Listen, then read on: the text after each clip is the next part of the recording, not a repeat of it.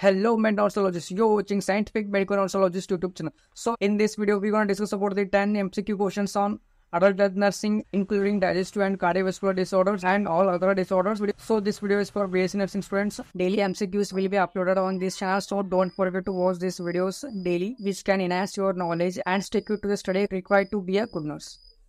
Okay, for each MCQ questions, you will get the answers with explanations explained in very easy language, and also you will get the brief explanations on answers of MCQs. So watch the video till the end so that you will get most of the knowledge in just minutes of this video. So watch the video without skipping. So in this particular video, we're going to discuss about these all MCQs which are based on cardiovascular diseases and digestive disorders and all other disorders in adult health nursing. So our first MCQ question is, during which phase of cardiac cycle does the heart relax and fill with blood? And your options are, first one systole, second one diastole phase, third one arterial contraction, eighth one ventricular contraction. You will be given 5 seconds to solve these questions. So your time starts now. 5, 4, 3, 2, 1. Okay. So the answer for this question is diastolic phase. So why diastolic phase? So here is the explanation for this question. As you know, cardiac cycle consists of these 4 steps. What is systole and diastole? Systolic means contraction, where the heart contracts to pump the blood throughout the body. But what is diastole? Diastole means opposite of systole, that is relaxation. In diastolic phase, the hearts get relaxed and allows the blood to fill in the heart. During diastolic, ventricles relax and expand, allowing blood to flow in it. Okay. So now let's move to the next question. That is, what is the most common cause of peptic ulcers? Here are your options. That is, first one, Helicobacter pylori infections. Second one, stress. Third one, excessive alcohol consumption. Eighth one, spicy foods. And here the time starts to answer this question. That is 1, 5, 2, 4, 3, 4, 2, 5. 1. The right answer is Helicobacter pylori infection. What is Helicobacter pylori infection? Helicobacter pylori infection is an bacterial infection.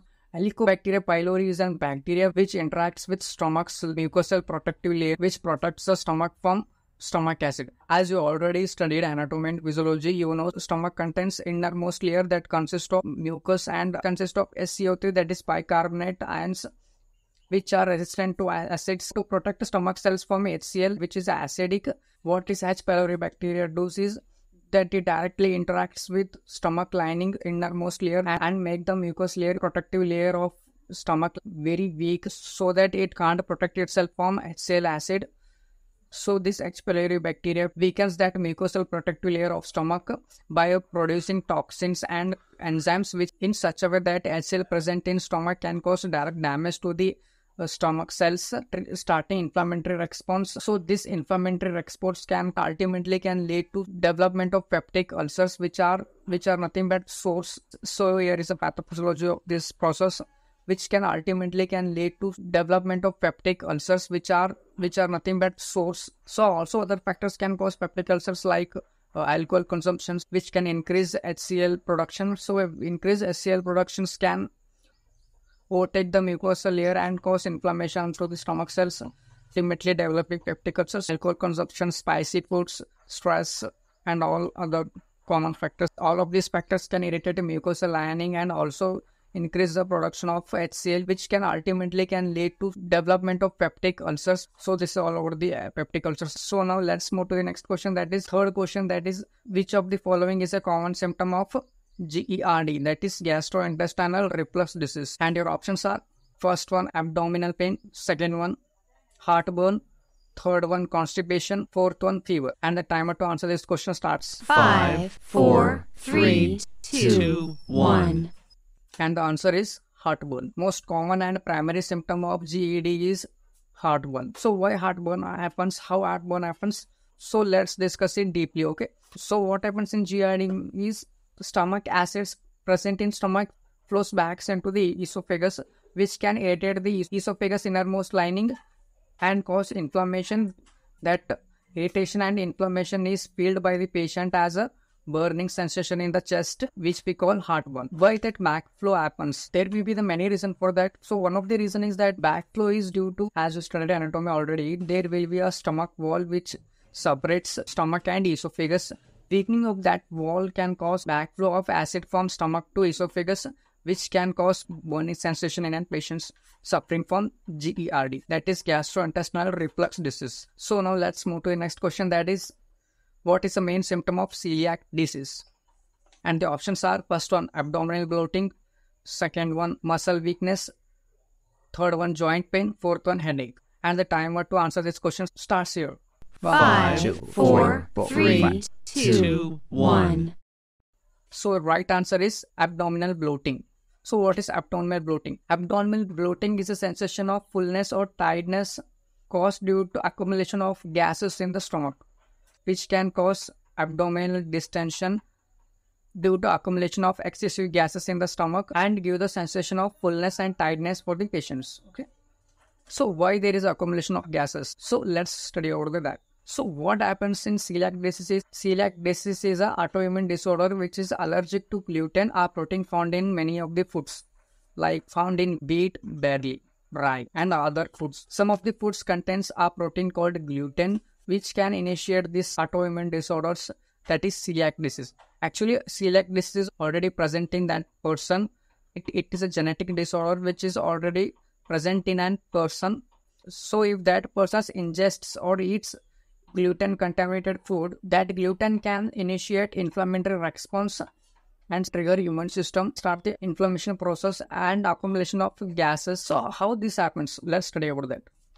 So when the celiac disease persons ingest gluten, as soon as gluten reaches the small intestine for the absorption, which can trigger immune system, and the gastrointestinal tract will be so sensitive to the gluten. As soon as gluten comes, the body triggers inflammation process that can cause intestinal villi to become inflamed and damaged and flattened.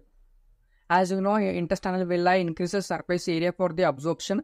As the intestinal villi are flattened, become damaged or inflamed, normally absorption can't take place in this situation, which can lead to malabsorption. Due to malabsorption of carbohydrates, these undigested carbohydrates can go through with further fermentation process, leading to the more production of gases, which can cause abdominal bloating.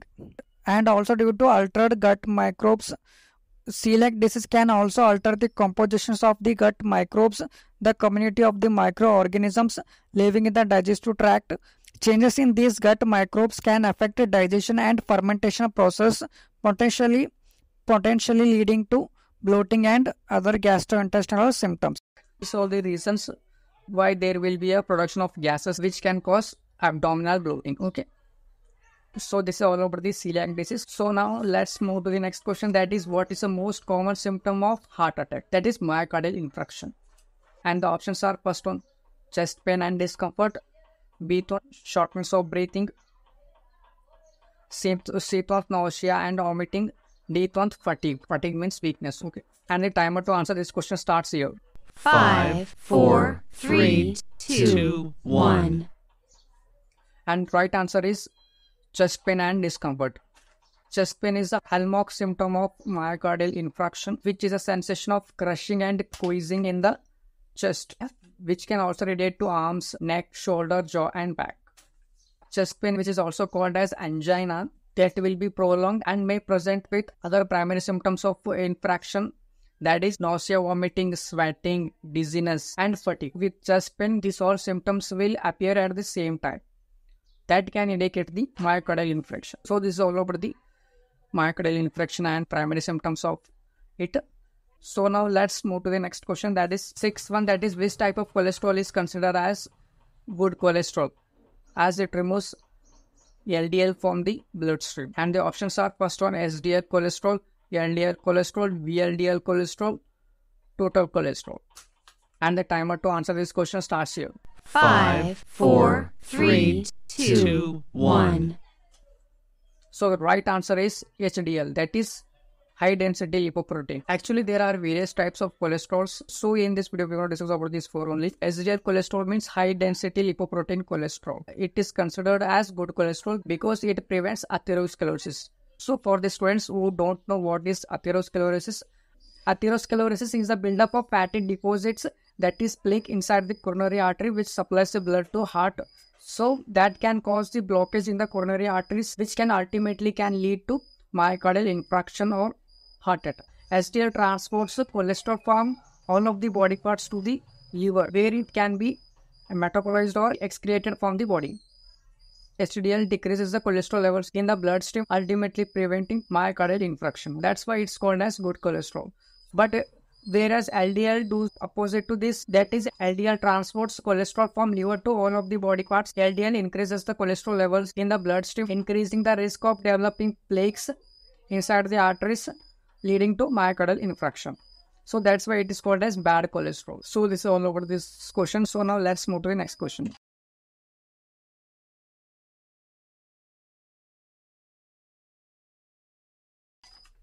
That is 8th one. Which of the following is complications of untreated hypertension? And the options are: first one, atrial fibrillation; second one, myocardial heart failure; third one, aortic dissection; fourth one, perineal neuropathy. And the timer to answer this question starts here.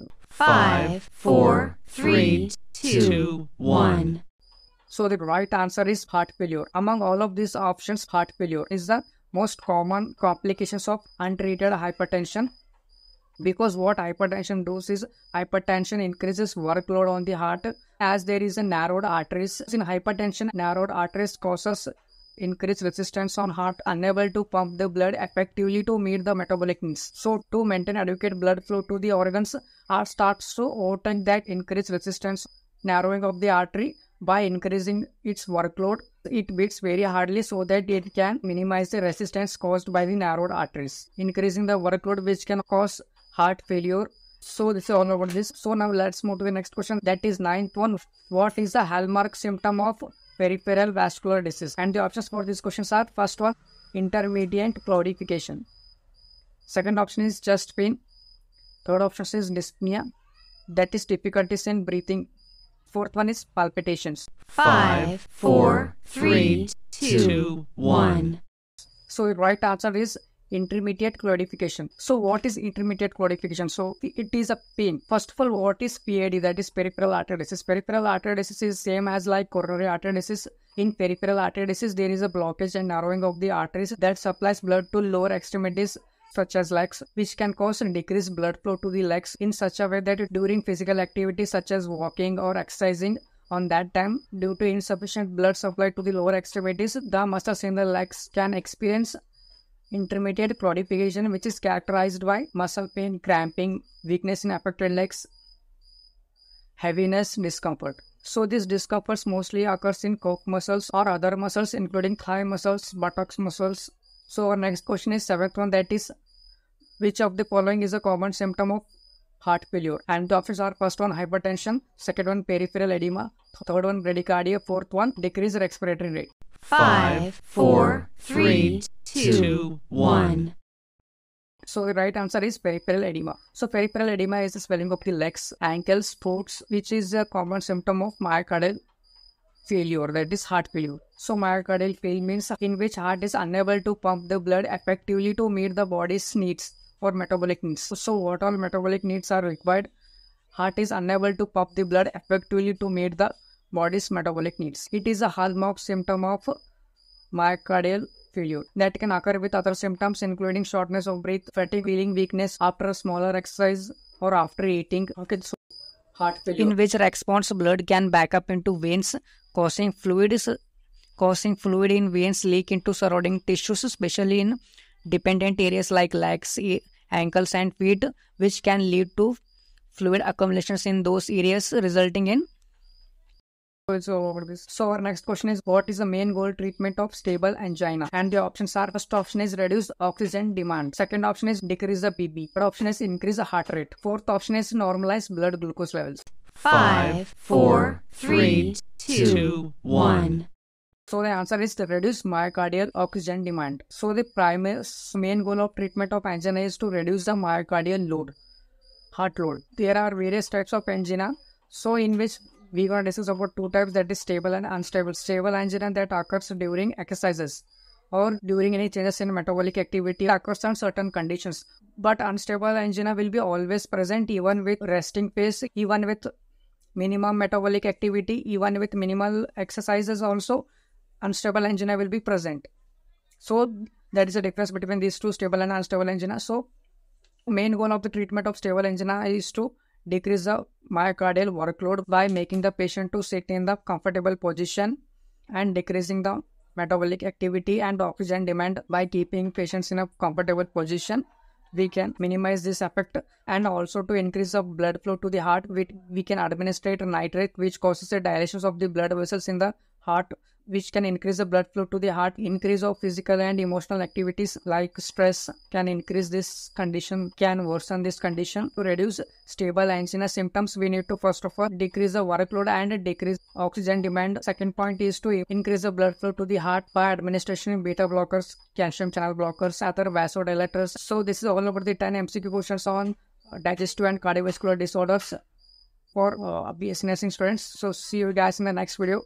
Till then, keep watching, keep learning. So thanks for watching. Let's end the video.